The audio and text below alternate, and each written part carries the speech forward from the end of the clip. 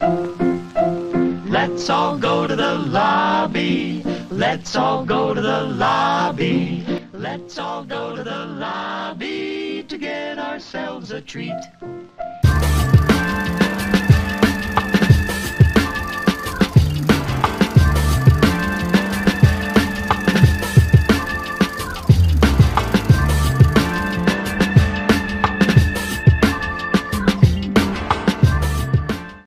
What's going on, YouTube? This is Big Mike. Welcome to Big Mike's Movie Reviews. Yes, I know I have a little bit of a cold. Lord only knows where it came from, but we're going to get through it. So today is officially Valentine's Day. It is February 14th, 2024. And last night I went to go see a film that was supposed to open today, but it opened up just a few days earlier, called Lisa Frankenstein. This film is directed by Zelda Williams, who is very famously the daughter of the late, great Robin Williams. This film was written by Academy Award winner Diablo Cody, who also wrote films such as Jennifer's Body and, of course, the film that won her the Oscar, Juno, from 2007.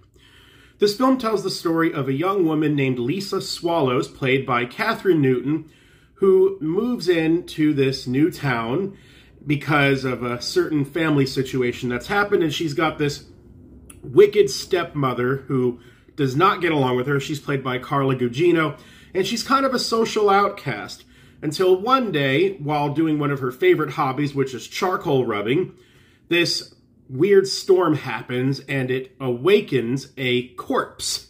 And this corpse that gets woken up, she decides she wants to befriend this corpse in more ways than one. And through their awkward relationship, to say the least, she uses a faulty tanning bed to fashion body parts onto this guy's body. And the more she does this, the more he becomes more like a human, and he changes appearance, while also trying to cover up the fact that people have to die in order for these body parts to be obtained. It's about the best way I can put it without completely ruining this movie. I'm going to tell you guys right here and now, I didn't have any desire to see this movie. When I saw the trailer, I said this looks like some stupid little sex comedy, and being that it's Diablo Cody, it's going to have a lot of that witty hipster-type dialogue and stuff like that. Because I'm going to be honest, and I know you guys can take my gay card, I did not like Jennifer's Body, still don't. I know that it's gotten a cult following in the years that have since gone by.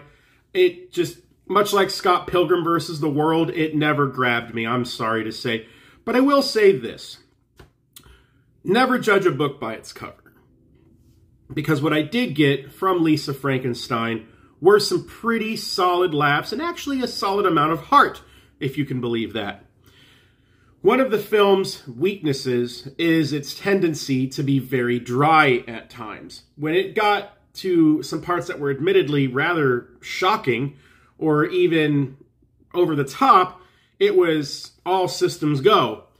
But those in-between moments, they really lag. I can sum this up like this. This movie is like a log flume.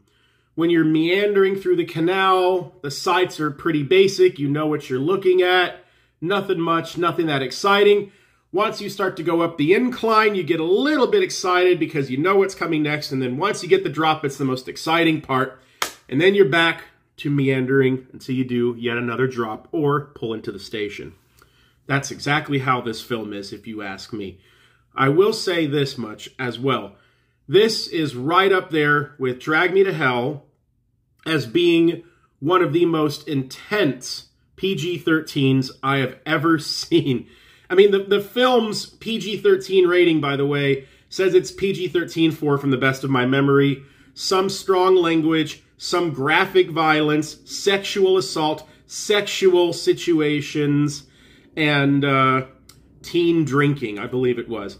And it's like, when you have all these various things that are talking about sex and violence, you might as well just give it an R rating. And I will say, it trims around stuff just barely. I mean, it's like right on the cliff of an R rating, this movie was, and I feel like it would have benefited from the R rating, you know, because what is shown, whether it's someone's body part or it's something sexual in nature, it's a little strong. And there's one moment in particular, I'm not going to say what it is, that happens in the film. It's probably the most shocking moment in the film. It's set to the song On the Wings of Love, and it involves an axe.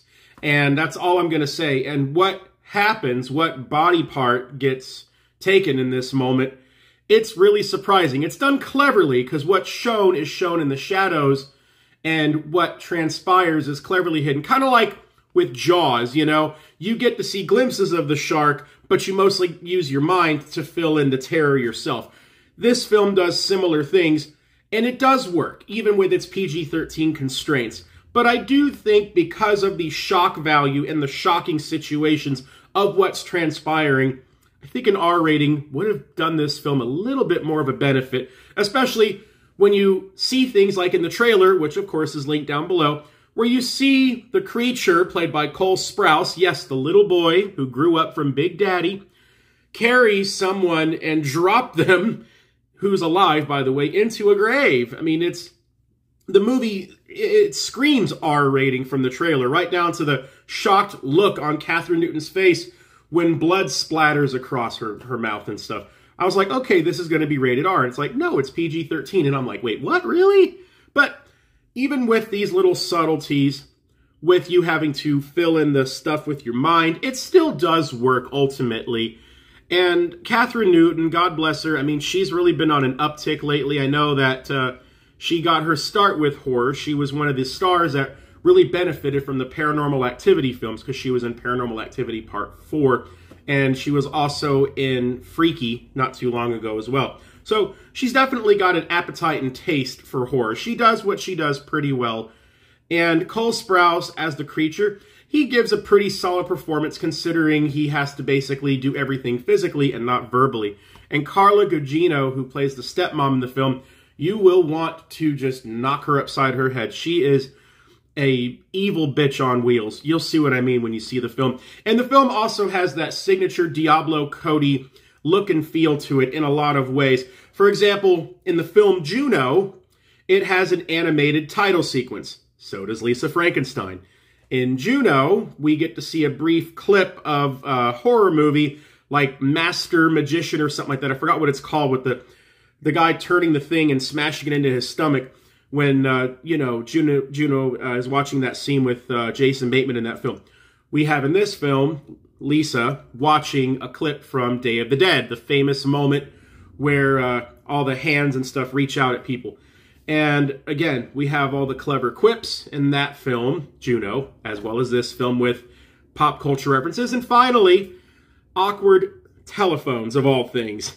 Elliot Page had a hamburger phone in Juno. In this film, since it's set in 1989, we have that big plastic colored phone, if you will. So there's definitely some liberties shared between the films. And on the whole note of the film being set in 1989, they did it perfectly. The song that they use in the film that opens up is The Promise by When in Rome, which I really love. I love that song.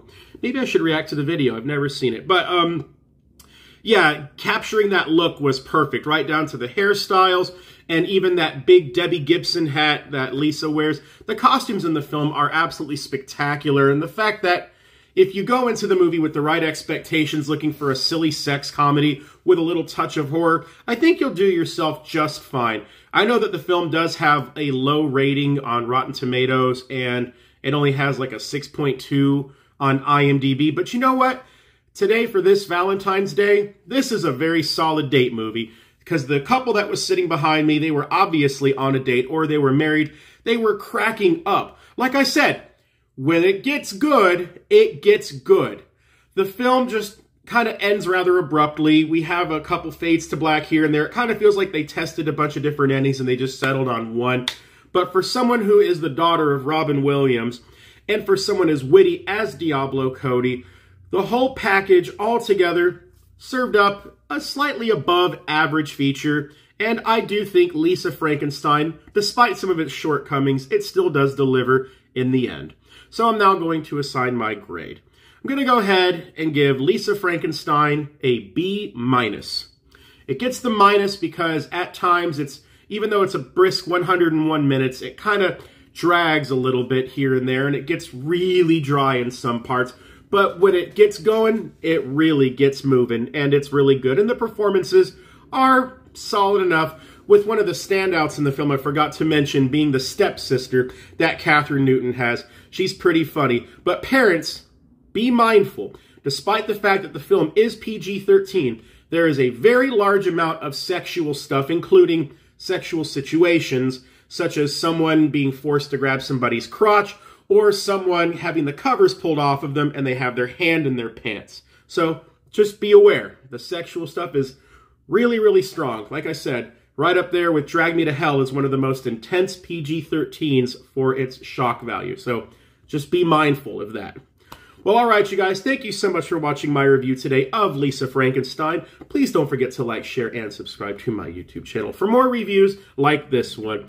And now, if you'll excuse me, I must be getting ready, because today I'm going to go see a movie I have been dying to see since I saw the trailer in summer 2023, and that is Bob Marley's One Love. I will be doing my review directly after I get done watching this film outside of the theater in Orange, California. I can't wait to see this. I hope it's worth it.